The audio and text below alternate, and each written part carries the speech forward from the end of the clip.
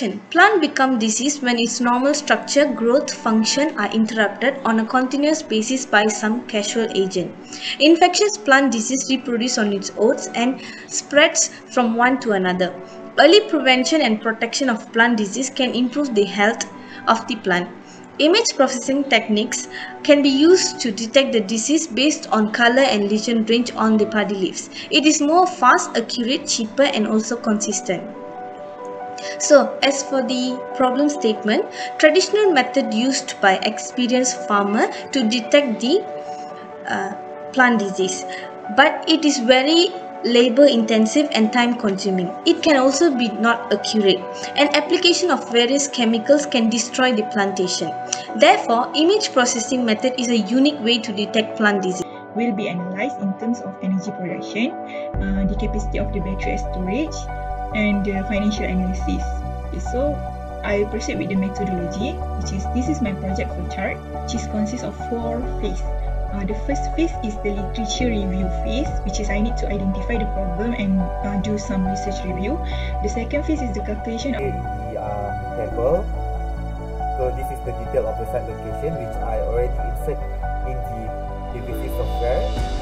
Right, so this is the result that I obtained based on the total load of accumulation of the user. So next, as shown in the above diagram, here is the result for load determination. So there are 5 electrical loads, which are 4 units of 20 watt fluorescent lamps, 120 watt of the temperature and pulse. We get that uncomfortable reading, so we can make an appointment using an internet screen to make appointment with the doctor. So for the analysis, this is the range of the Bluetooth connectivity. After several trying testing, I tried to use connectivity using Bluetooth with the Bluetooth module. So I test how long it can connect from the circuit to the phone. So and then for the pulse oximeter reading from my Fakulti, and the battery only lasts for 12 hours. By increasing the battery size, and we can make the system to last longer. And we also can do a battery level reader or sensor that can read the current battery level and upload the data to the platform. So by looking at the devices, looking at the smartphone, we can know the battery is died or not. So the last one is do the improvement to the wet sensors. Maybe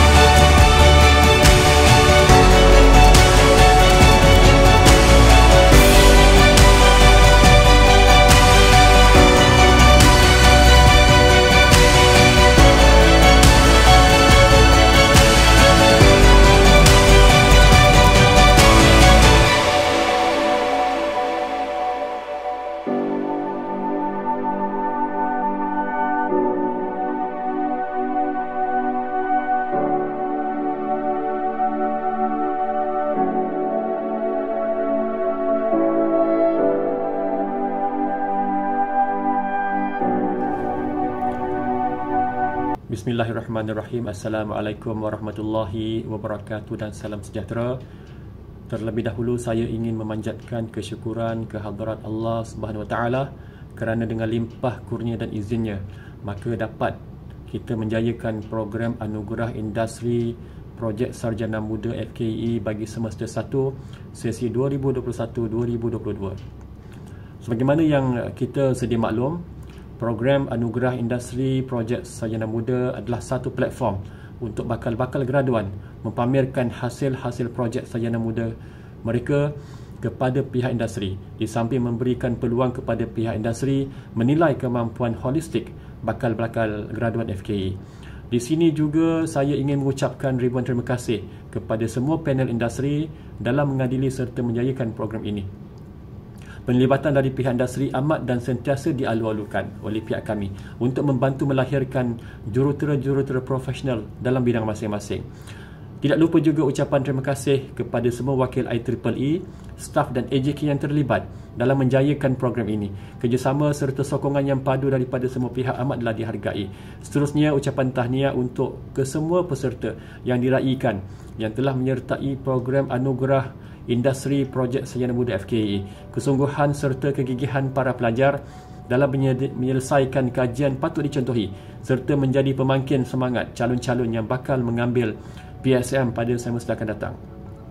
Saya ucapkan selamat maju jaya kepada semua peserta dan semoga program sebegini dapat memberi manfaat kepada semua peserta dalam menempuh alam pekerjaan kelak. Sekian saya sudahi ucapan saya dengan Assalamualaikum warahmatullahi wabarakatuh dan salam sejahtera. Terima kasih.